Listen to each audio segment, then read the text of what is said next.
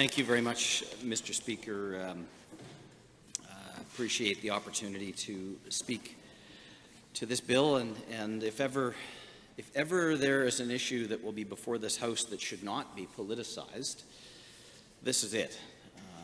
And I know that it's an issue that inflames passions and emotions, and that all comes from a very good place.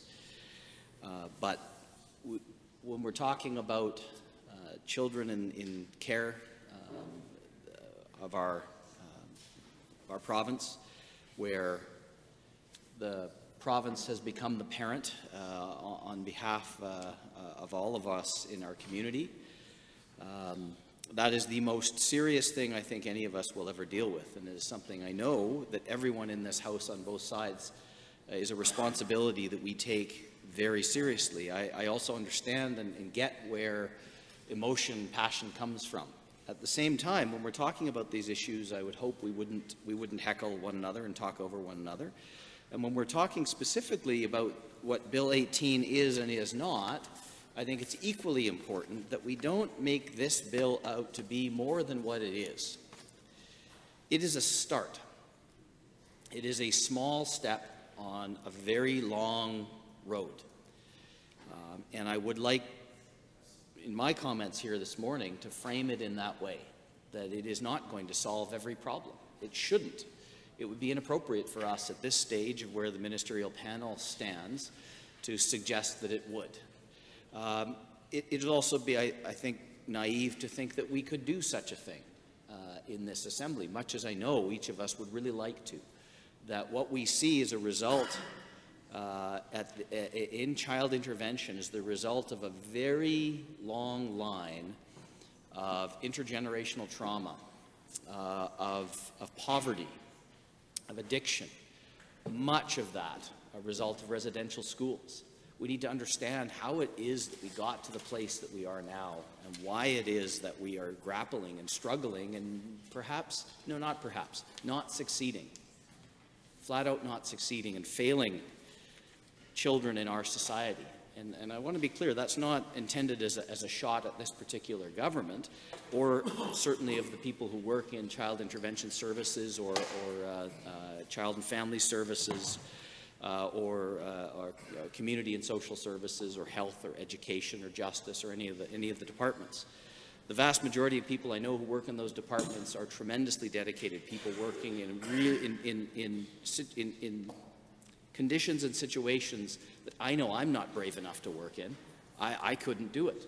But yet we have people who do step up every single day and who do that. So is this bill perfect? It certainly isn't.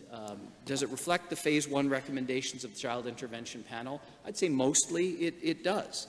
One of the things I've grappled with as a member of that Child Intervention Panel as I learn more about this issue is, and I also think about my role on this side of the House as an opposition member, that the comments that we make in this House and the impact that has on people working in the system, and the contribution that we may make inadvertently, I hope, inadvertently, that I hope come from a good place, but that can contribute to a closed culture, a culture of fear, a reactive culture. Because when we're dealing with situations that are desperately critical, desperately sad, and just outright tragic, there are things that no matter how good the practice may have been, no matter how many safe landings there may have been 500 safe landings in a row. The thing we talk about is the 501st that didn't go well. Now that 501st shouldn't have happened. And I will talk about some concerns that I have with the bill and some of the things I hope to continue to see out of the panel, because certainly things are not perfect, not as good as they could or should be. So I want to be careful and very clear that I'm not excusing certain ways of working. But, you know, I'm grappling with the need to hold people accountable for mistakes and for bad practice. Of course we do. I don't think anyone would suggest that we don't. But how do we do that in a way that doesn't create or contribute to a culture of fear within child intervention services, child and family services, within Alberta's public service generally? So I always have questions about the balance then between privacy and transparency. Transparency is a very, it's an important thing. It's what I think, obviously, that's what this chamber is about. But I think it's important that we're clear on why it is that we as a panel have not been able to find consensus on the question of the publication ban.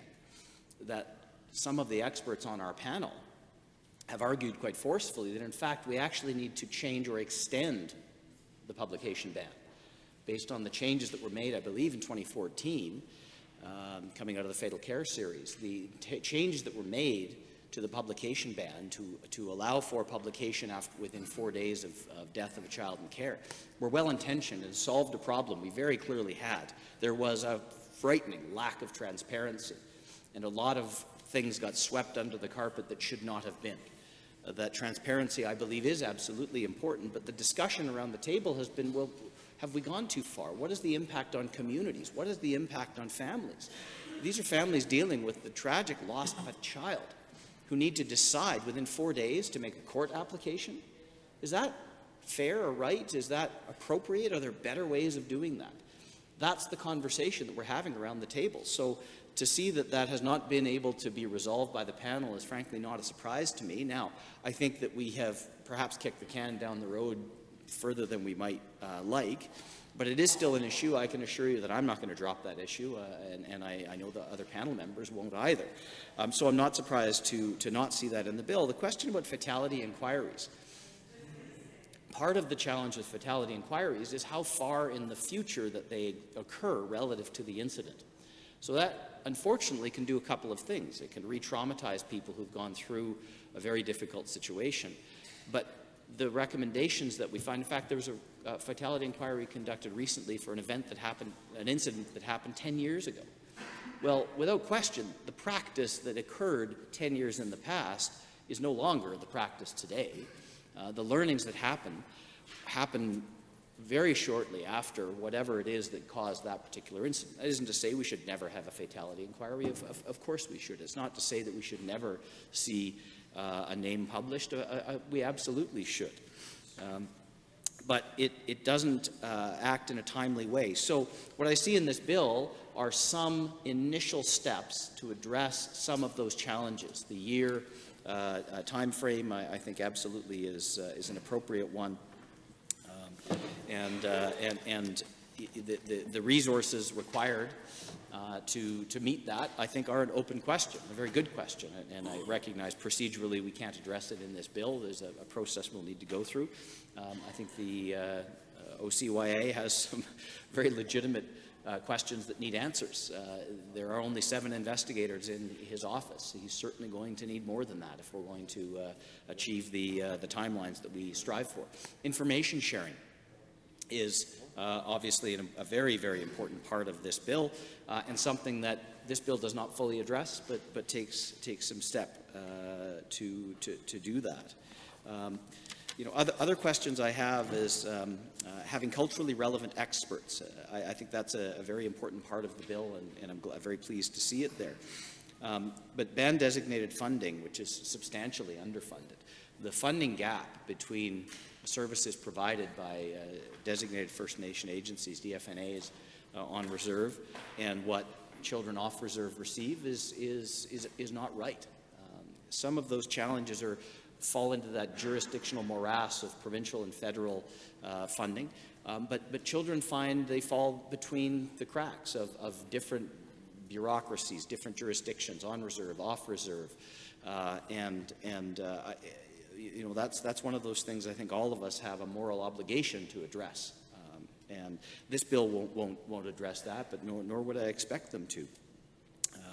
But you know, in hearing from Indigenous peoples and DFNAs in particular, some of the stories of band councils having to supplement their budgets, they're very meager budgets. I'm just astounded at how small those budgets actually are.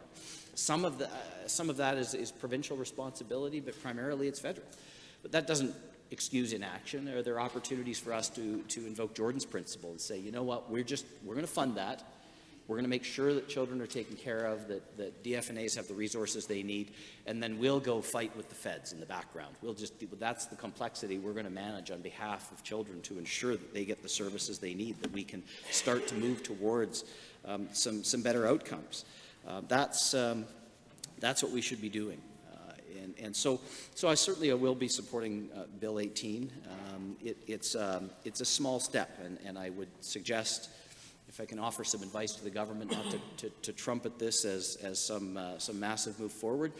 It's a small step in response to what we saw coming out of Phase 1 of the panel, but it's an incremental step, and there's much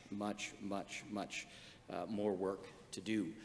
I'm certainly committed to doing that, and I hope that all members of both the Child Intervention Panel but of the Assembly are as well.